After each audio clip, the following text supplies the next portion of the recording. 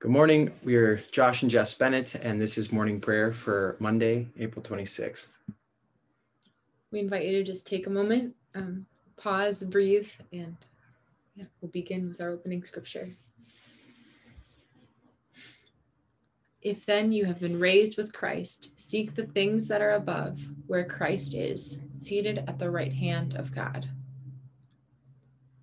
Let us humbly confess our sins to Almighty God. Almighty and most merciful Father, we have erred and strayed from your ways like lost sheep. We have followed too much the devices and desires of our own hearts. We have offended against your holy laws. We have left undone those things which we ought to have done, and we have done those things which we ought not to have done. And apart from your grace, there is no health in us. O Lord, have mercy upon us. Spare all those who confess their faults. Restore all those who are penitent, according to your promises, declared to all people in Christ Jesus our Lord. And grant, O most merciful Father, for his sake, that we may now live a godly, righteous, and sober life, to the glory of your holy name. Amen. Grant to your faithful people, merciful Lord, pardon and peace, that we may be cleansed from all our sins and serve you with a quiet mind, through Jesus Christ our Lord. Amen. O Lord, open our lips, and our mouth shall proclaim your praise. O God, make speed to save us. O Lord, make haste to help us. Glory be to the Father, and to the Son, and to the Holy Spirit. As it was in the beginning, is now, and ever shall be, world without end. Amen. Praise the Lord. The Lord's name be praised. The Lord is glorious in his saints. O come, let us adore him. O be joyful in the Lord, all you lands. Serve the Lord with gladness, and come before his presence with a song. Be assured that the Lord, he is God.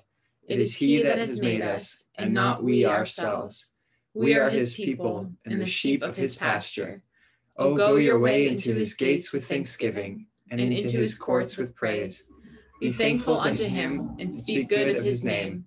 For the Lord is gracious, his mercy is everlasting, and his truth endures from generation to generation. The Lord is glorious in his saints. O come, let us adore him. The psalm appointed for today is Psalm 132.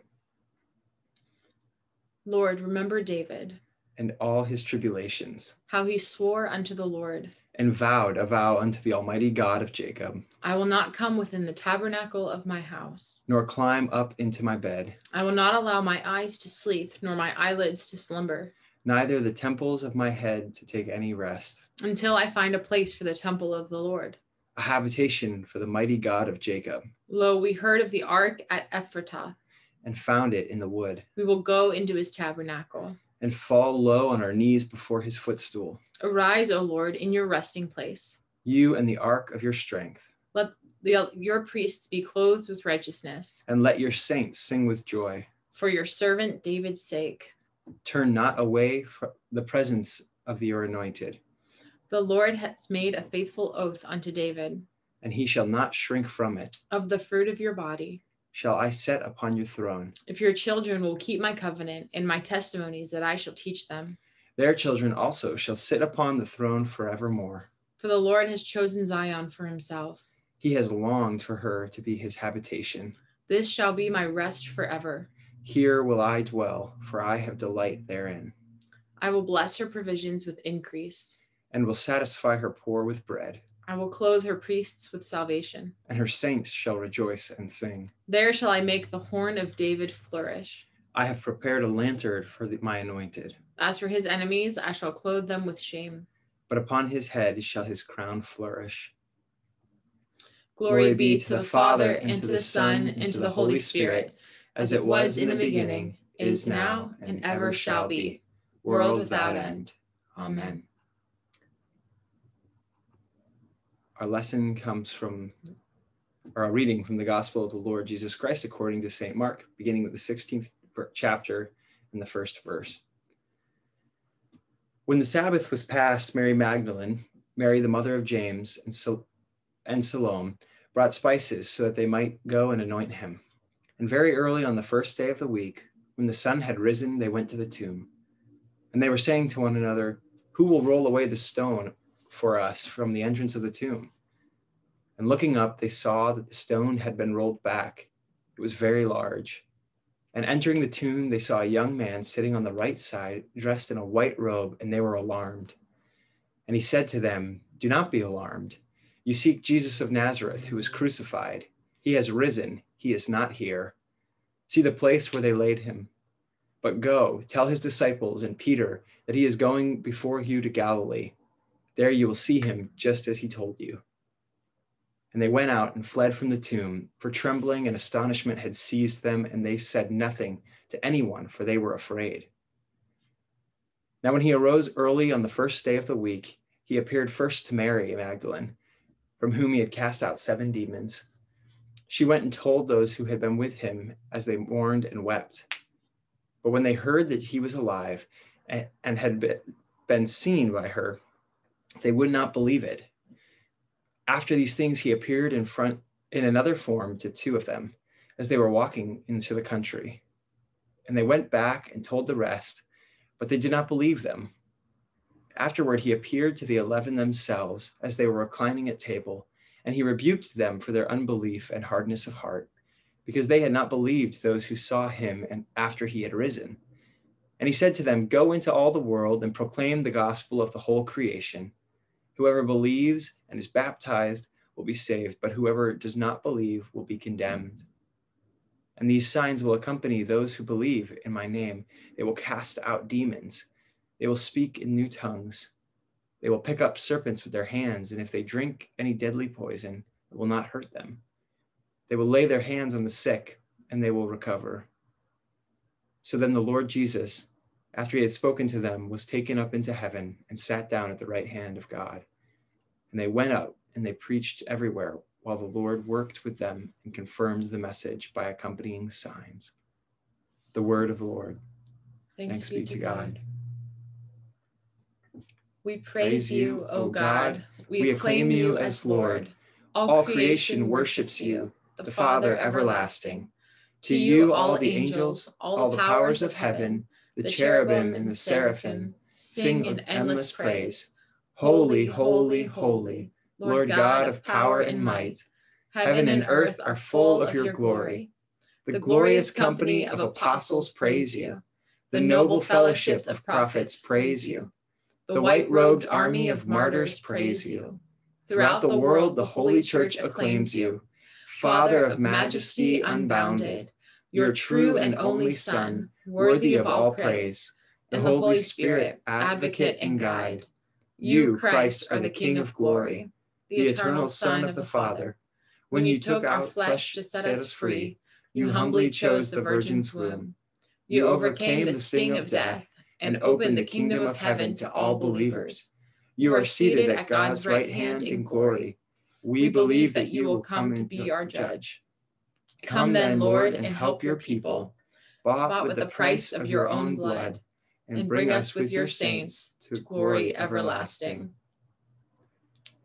Let's affirm our faith with the words of the Apostles' Creed. I believe in God, the Father Almighty, creator of heaven and earth. I believe in Jesus Christ, his only Son, our Lord. He was conceived by the Holy Spirit and born of the Virgin Mary. He suffered under Pontius Pilate, was crucified, died, and was buried. He descended to the dead. On the 3rd day he rose again. He ascended into heaven and is seated at the right hand of the Father. He will come again to judge the living and the dead. I believe in the Holy Spirit, the Holy Catholic Church, the communion of saints, the forgiveness of sins, the resurrection of the body, and the life everlasting. Amen. The Lord be with you. And with your spirit. Let us pray. Lord, have mercy upon us. Christ, have mercy upon us. Lord, have mercy upon us. Our Father, who art in heaven, hallowed be thy name. Thy kingdom come, thy will be done, on earth as it is in heaven.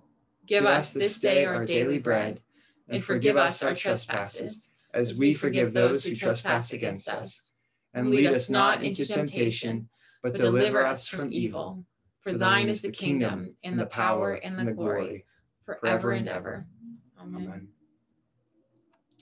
O Lord, show your mercy upon us. And grant us your salvation.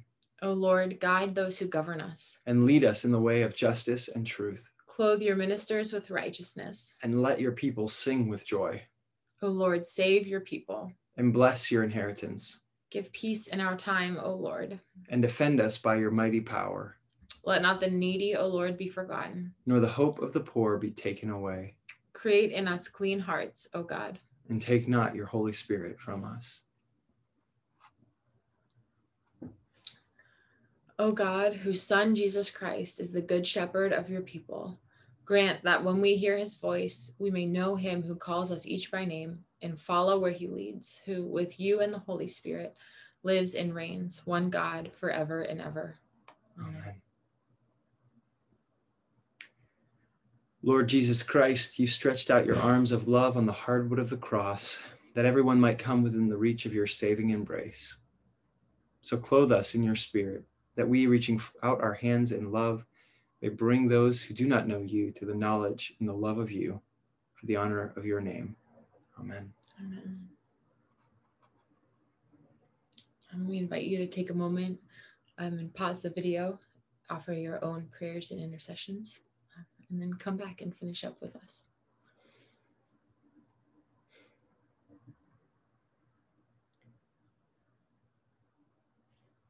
Praying the general thanksgiving. Almighty God, Father of all mercies, we, your unworthy servants, give you humble thanks for all your goodness and loving kindness to us and to all whom you have made. We bless you for our creation, preservation, and all the blessings of this life, but above all for your immeasurable love in the redemption of the world by our Lord Jesus Christ, for the means of grace and for the hope of glory.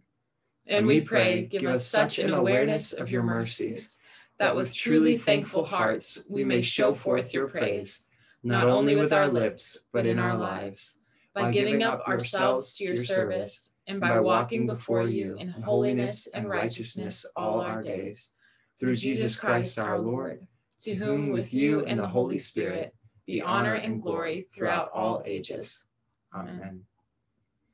Let us bless the Lord. Alleluia, alleluia. Thanks be to God. Alleluia, alleluia. May the God of hope fill us with all joy and peace in believing through the power of the Holy Spirit. Amen. Amen. Have a great start to your week.